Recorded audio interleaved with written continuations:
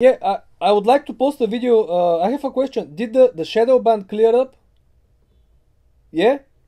Okay, thanks. You gotta love the green. Green is good. But if you don't like it, I guess you're from the bad guys. Anyway, you can still subscribe and become part of the history. Maybe on the wrong part of the history, but still part of the history. Ortex, what is the short interest?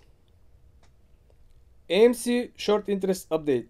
With AMC's share price sharply increasing and the largest trading volume since February, short interest remains very high at 1981.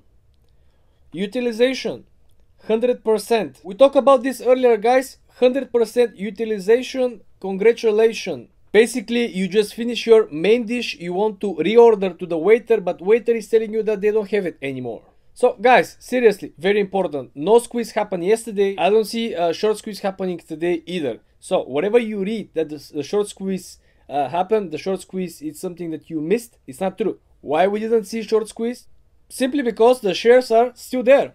Nobody show up to buy them back. And I see a special angle on the media trying to point out that the squeeze actually happened. Guys, all good, you can sell. That's fine, that's it. Forget about AMC. Everything is done. Guys, we can talk about short squeeze when AMC stock price hit 3 digits. But I still have only one concern, guys. Remember, when we saw this major spike in Gamestop short squeeze, right?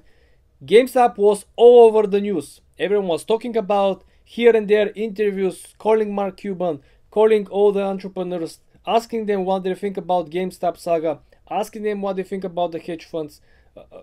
Nothing for AMC. No news about the short squeeze, no interviews, nobody's making a point. This is #1 trending on Twitter, AMC short squeeze.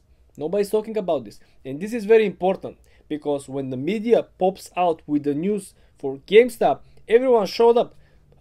Uber drivers, people who are working in sanitation, all the people start buying GameStop. Everyone wants to cash out on GameStop, and this is very important because this will put a buying pressure on the hedge funds. We did have some extraordinary volume yesterday, but guys, we need more. We need more interest, okay? We need more attention. This is the last part of the formula that is missing. This is why we don't see this huge spike that we saw with GameStop. I remember I was on birthday party with friends, and somebody was holding a phone and talking to other person about how a person claimed that he made over $1 million on GameStop options. They were talking about DFV, right?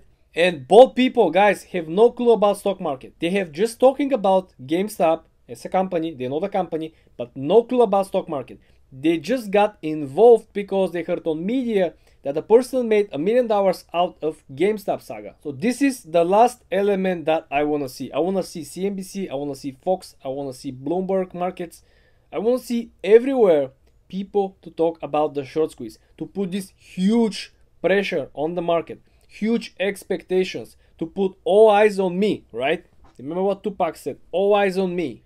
And I got a lot of questions, guys, from you when I'm planning to sell. I'm planning to sell when I got a text message from Forbes about the interview. Subscribe to the channel, like this video, and come back for more.